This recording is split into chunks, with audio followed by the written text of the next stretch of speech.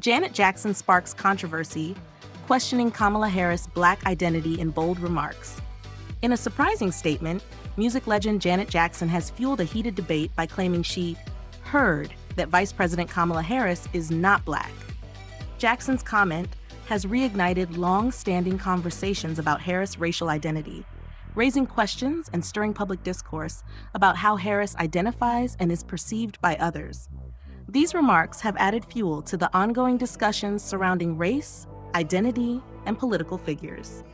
By the way, don't forget to subscribe to the channel and give this video a like if you're interested in more celebrity and political updates.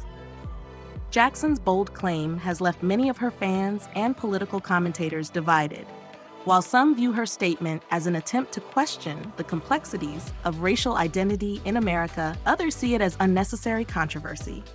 As the nation continues to explore the nuances of race and politics, Jackson's words are sure to keep the conversation going.